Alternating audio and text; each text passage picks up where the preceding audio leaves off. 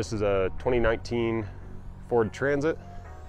This is a two-wheel drive, long wheelbase, extended high roof.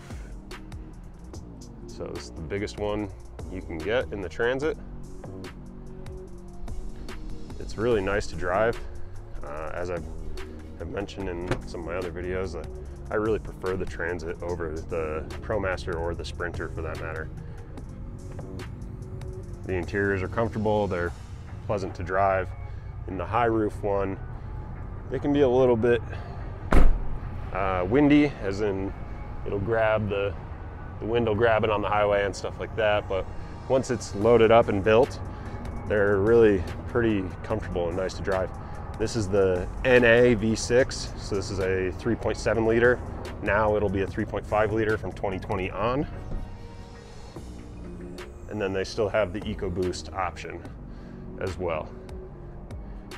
I went with this van for this client. I went out to LA to buy this van. They're kind of hard to find in this configuration because everybody wants them to build. So I drove out to LA, picked up this van. I wanted to stick with the NA V6 just for simplicity's sake. They have enough power, they do fine uphill. You can have the AC on, they do great. But you don't have twin turbos and extra oil lines that come with that, as well as the added stress to the engine that a turbo will put on it.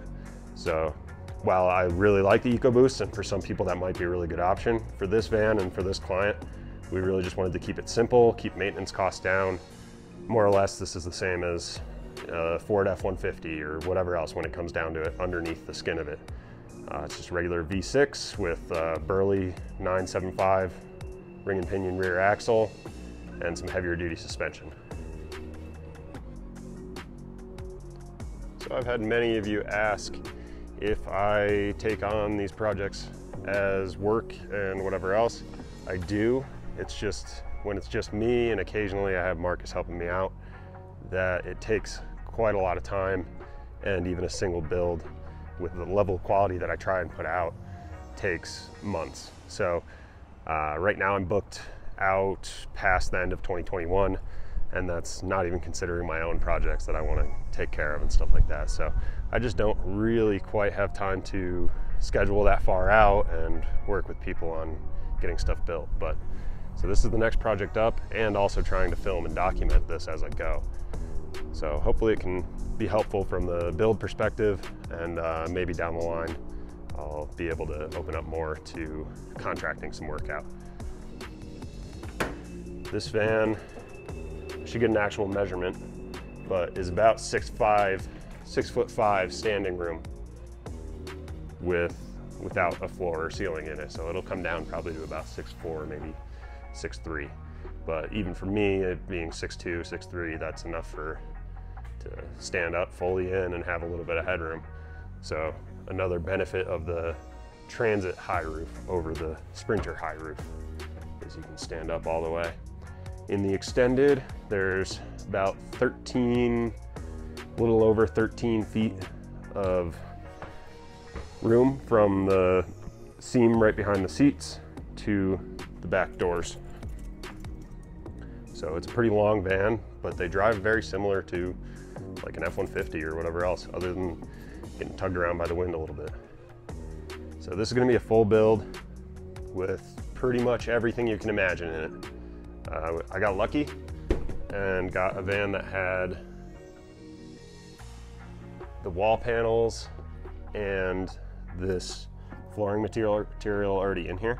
Now, while I'm more than likely not going to be using any of that, it very, very much helps the process in that I don't have to stencil and make templates for each wall panel and each flooring panel and everything like that. I can pull these out of here, trace them onto the piece that I'm actually going to be using, and then go from there. And that's going to save me 40 hours probably of work.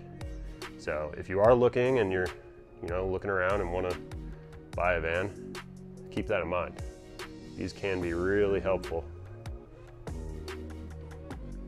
Transit 250, which rides nice, that has a 9,000 pound gross vehicle weight rating, which means I have about 3,300 pounds of max capacity that I can build into the back of this, which should be more than enough since a lot of it's going to be aluminum. I swapped out the pretty basic AM/FM radio. They have this is a 2019 again. They have an auxiliary cord, but that's about it. So you can't charge and play music on your iPhone. So I swapped it out with this dash kit. It's not quite installed all the way yet. I gotta route the mic and Boss Audio Elite system, which is pretty good. It has Apple CarPlay, pretty functional. Makes it a little bit nicer. You can use maps. Probably the crown jewel of the Ford Transits is the cup holders. These bottom ones here, you can fit 40-ounce Hydro flasks in. These ones fit the, what is this, 30-ounce. And then you also have the ones up high over here. So for a van, really good. You can fit your phone in this pocket here. I have a phone holder down here, but you can kind of make your own. This van, I'm not sure if they all come with the backup camera or not. This van has the backup camera in the rear view mirror. Pops up there. It is quite nice, works really well. You can get within, sorry about the beeping. You can get within a couple inches of what you're looking to get at, and it's really clear. This van has these overhead cargo lights already in there. I may end up using the wiring and just rerouting it to my own batteries, but those lights will get changed out with a warmer white light. These trim pieces here are styrofoam. I'll probably end up shaving them and making them look prettier, and then probably coating them with fabric. As for the layout of the build, I'll try and get a drawing and put it up.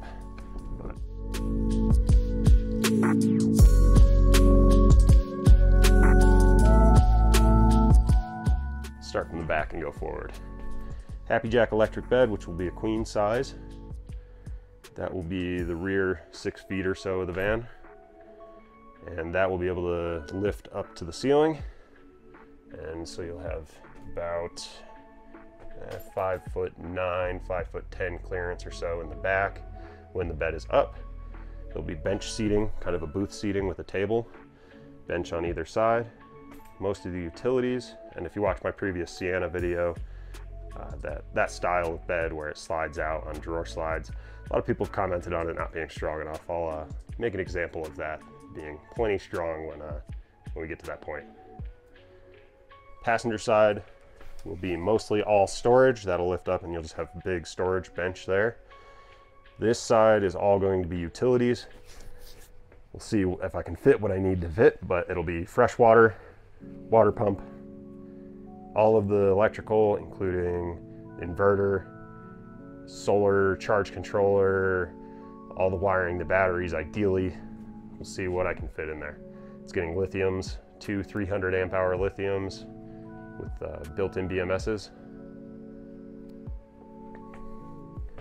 600 watts of solar on the roof, a Max Fan Deluxe 7500, a 6-inch round Max Fan, and also a Dometic RTX 2000 air conditioning, which is a 12-volt AC unit.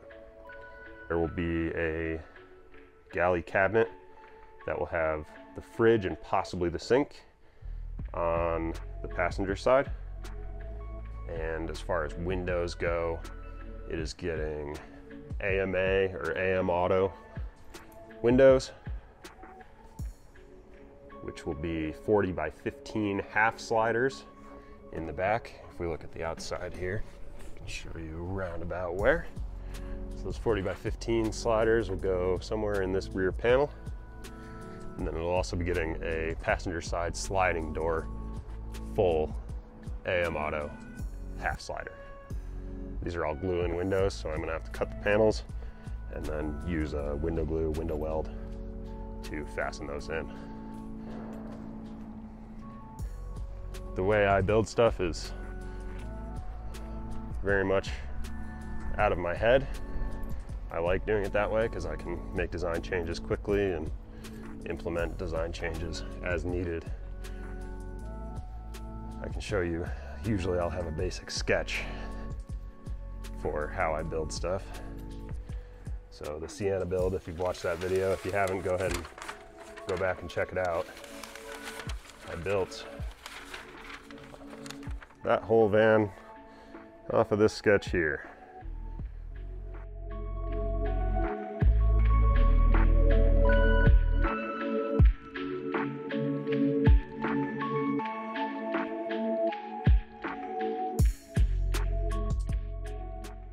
Also, if you're hitting these into place or trying to even out the sides, you can use a rubber hammer, or I like to use my 2-pound baby sledge, which is one of my favorite tools, and just throw a 2x4 on the edge, hold it with your foot, and just give it a couple smacks.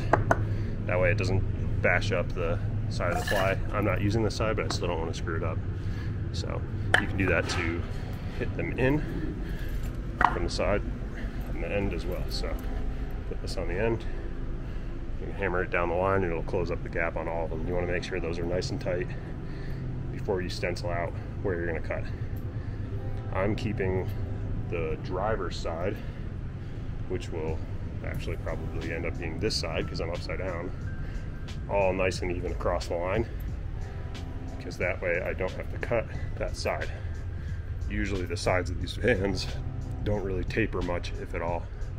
So I might be able to get away with just keeping that a straight line and just cutting out for the wheel well and the driver's side slider door set up there, which I also might cut out of there and plate in. I'm not sure yet. So what you'll see me doing on this as I go through here is labeling each of the panels that I'm removing, just so I know their exact location for the future. It'd be pretty easy to figure out what's what, but for this, it's just nice to know. So I got D1 upper, D2 upper, D3 upper, as in driver, and then just going down the line. This will help me keep track of what I have and where it goes. Same on this side, passenger 1, passenger 2, passenger 3, 4, 5, 6, down the line. Now I'll be figuring out what and where any factory holes that I have will be going. So I'll be either marking or punching holes through the vinyl floor here. I'm going to lift the front section, fold it back. I'm going to get it all lined up nice so I'm happy with where it is, so then I can transfer that onto the OSB subfloor. This van has about 35,000 miles on it, and this is why I'm saying go ahead and line this up, make sure it's exactly where you want it, because just having people slide whatever it was used for in here previously, or even me with the plywood and whatever else, has scooted the floor forward. So if I were to peel it back and find those bolt holes, I would be off about a ½ inch. So I'm going to go ahead and scoot it back, get it aligned where I'm happy with it, and then we'll go ahead and start finding those bolt holes. I like to make anything that I make serviceable for people in the future or myself, because oftentimes when something goes wrong, and it's not an if, no matter how well you build something, it's always going to be a when. There will always be an issue, especially with stuff this complex. You can try and get it dialed as much as possible, and that's great, but there will always be something that pops up. So having it be serviceable without having to do hours and hours of work to get to that point, to me, is very important. So I like to have everything so I can get to it. So it is pretty dirty under here, but Ford made it relatively easy. There are no factory bolt holes that I see. There's this plug here, which gives me a good idea, so I can look under this plug to the side and see the frame rail is on this rib. So that'll go the full length of the van. That's a pretty safe place to drill if you have to drill inside the van, because it's in the frame rail, it's protected from the elements for the most part, and they don't run anything inside of that frame rail. There might be a vent tube or something like that, but shouldn't be anything other than maybe a connector or whatever else. So you shouldn't hit anything. So what I'm gonna do is probably run some self-tappers down the length of both sides on this rib and this rib, just inboard of the curvy one at the back. And that should go right in the middle of the frame rails down the length of the vehicle. Now, when I say frame rails, I mean, so for my purposes, the effectively from the side where I'll get the plywood to, if I copy this subfloor or this rubber flooring, I'm going to be looking at 16.5 inches in. Should be the same on this side. Got 16.5 inches in, would put me on center. I can get some good self-tappers straight through there. I'll be running any supports out of the 1/2 inch plywood and the foam across the van.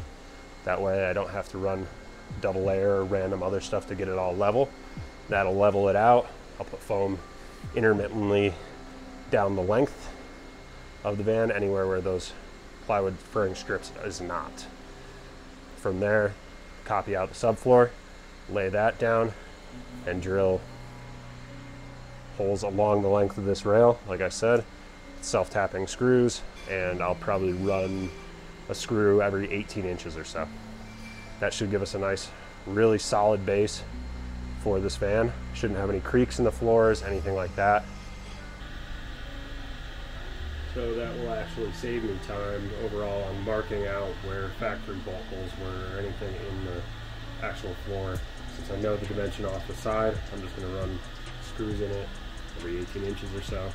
That'll make it a lot easier. I can pre-drill it in the flooring, in the OSB when I get to that point, and then just run screws in, pre-drill and countersink, and then I'll fill those before new flooring goes on top, the finished floor.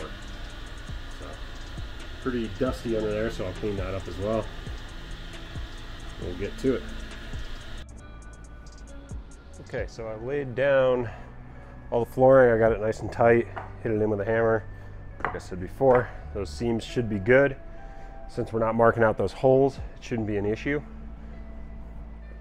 I'm bringing this section where the step is further out this way and further out this way so that there's not a secondary little step when you go to get in the van.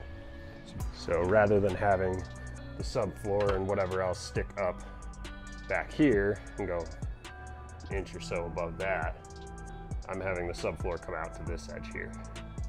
So it'll be nice and flush. This step will just be a little bit higher. Same around this. This is going to be further over, so it'll be somewhere around there. And then I'm going to try and match this profile here nicely. We'll see how that goes. Get measurements every, let's say, 16 to 18 inches down the length of the van. Get a measurement across for the furring strips.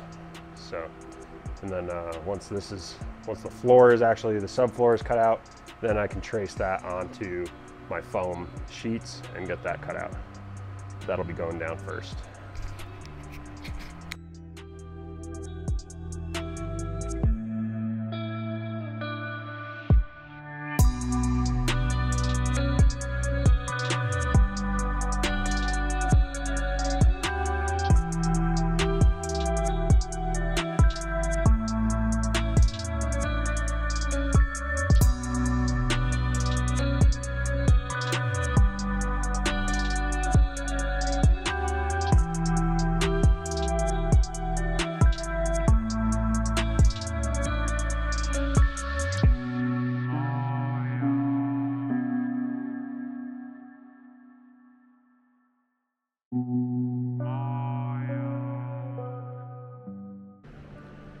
So this is what we're left with here after cutting down the plywood. So this is effectively what you're going to be looking at if you were the van floor itself. So this will be flipped over.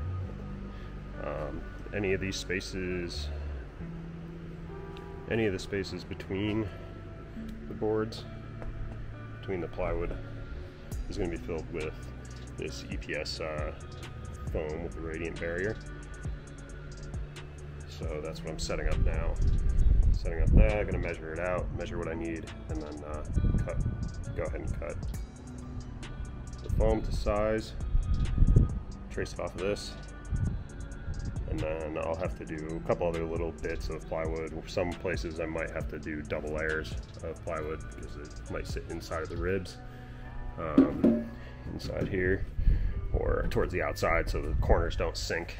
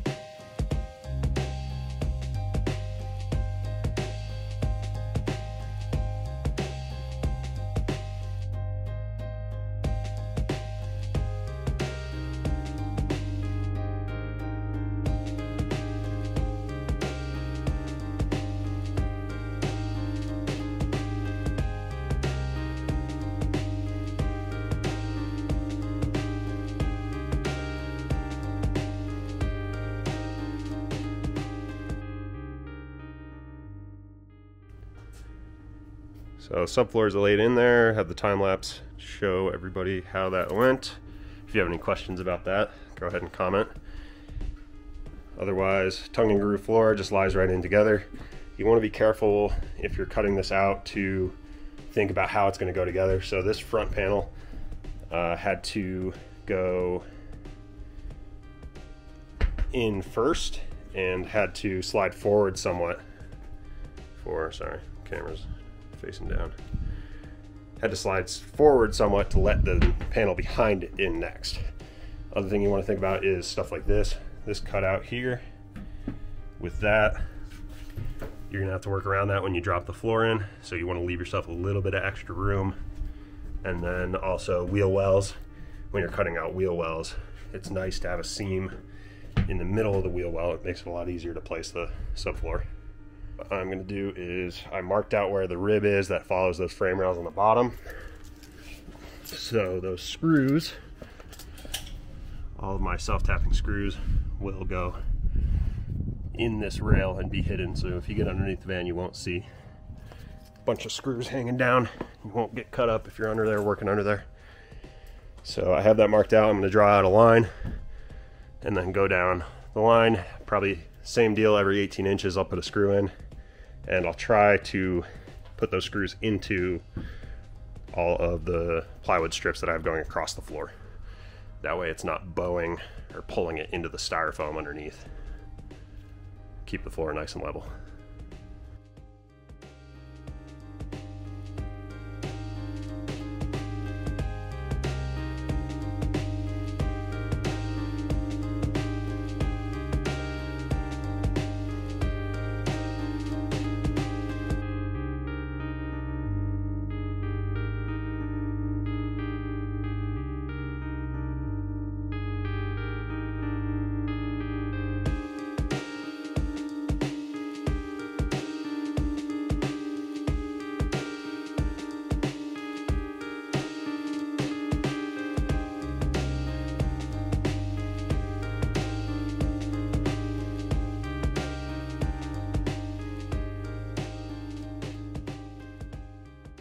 Okay, got the subfloor in, and then I've still been cranking here and there a little bit. Mostly I've been working on the wire harness, the factory wire harness here. It's ran inside the van from the factory in just a wiring tray kind of that runs down the length of the van and then around back. I'll flip the camera around here and show you. So this wiring harness here comes out from the driver's side and then ran on the outside all along here, all the way down the length of the van, up and then across the top by the doors, and then ran down through this and then down there, and that was run inside of the bottom there. And that runs to the slider door. So what I do, because I want all this to run internally, this is my end point, so I unhooked it from right here and unhooked it from the tail light, the grounds down here, the 3 grounds. These 2 plugs have to come off, all the clips have to come off, and then you have to pull it all the way back through, pull it off all the way front, pull your light wiring if you have it, backup camera, brake light, then pull it all the way back through here, pull it all the way to the front, full harness. It's very long, time consuming, but this is how you get it run through. So I'm not going to be using these lights, they're just in here temporarily. So those are just going to get unplugged and tucked in the wall. Everything else is going to get insulated. I put a hole right here. This hole has a pretty good size pass through in there. I don't know if you can see that. Got a pretty good size pass through. I taped multiple layers anywhere where I wasn't or where I was afraid of it chafing and whatever else. Grommets would be better. I may still swap it out for grommets. We'll see if I have time and if I have room for where they need to go. But everywhere it's like triple layered, taped, which I've never had any issues with in the past on stuff. So as long as it's not rubbing actively, it should be fine. So I did have to drill that hole, tuck it through here. Then I have, let's see if I can get that on video. I kind of daisy chained these 2 holes in the wall to get through. The harness runs up through there. This is where the factory driver side slider door would go. Also, this is a solid pillar there. So then ran continuously through the top here in that channel. I cut out here because this harness had to go down to the tail light. So trimmed this out, taped it all up, trimmed this out. So basically the ceiling panel should come somewhere right there, cover this up so it shouldn't be seen.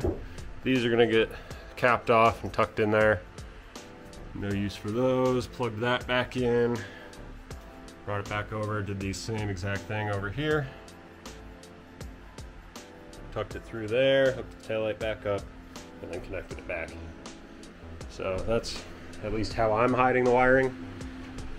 If you have a better idea, feel free to drop it in the comments. That's how I've done it before and never had any issues with it. Works nicely. And as long as you tape off any of your abrasion points, never had any issues with it.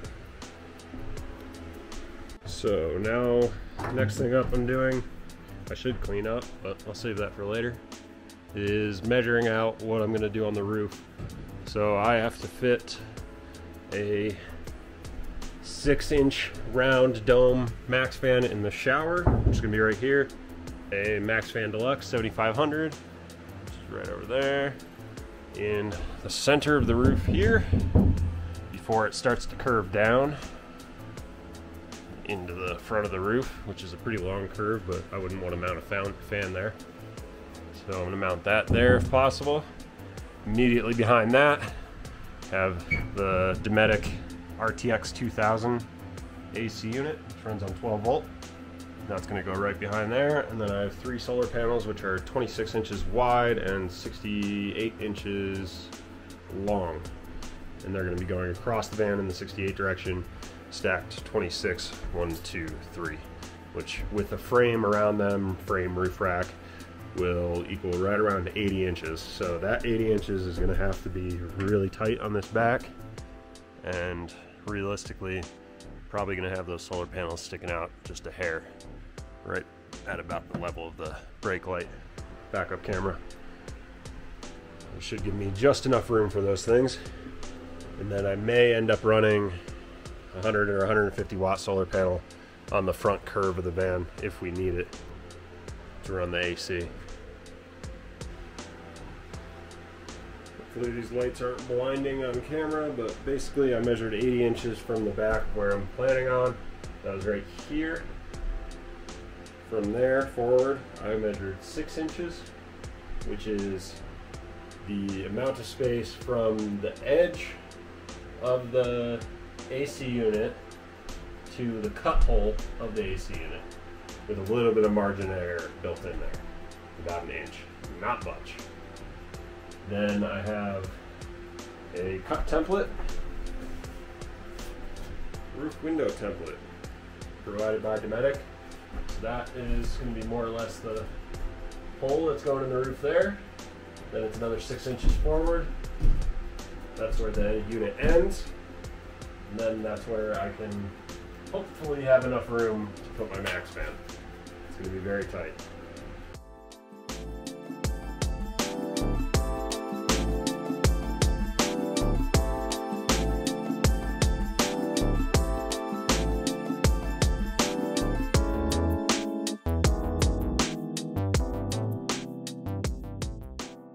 And then what I'll do is drill a 1/8 inch pilot hole.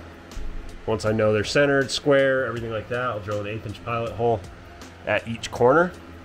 And then I'll move to the roof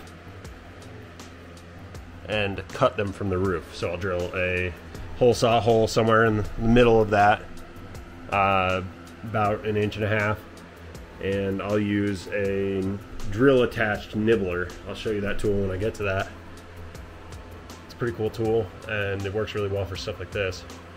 I'm not sure 100% how the drill attachment one works, but it's 35 bucks versus 300 bucks for the Makita nibbler or whatever else, a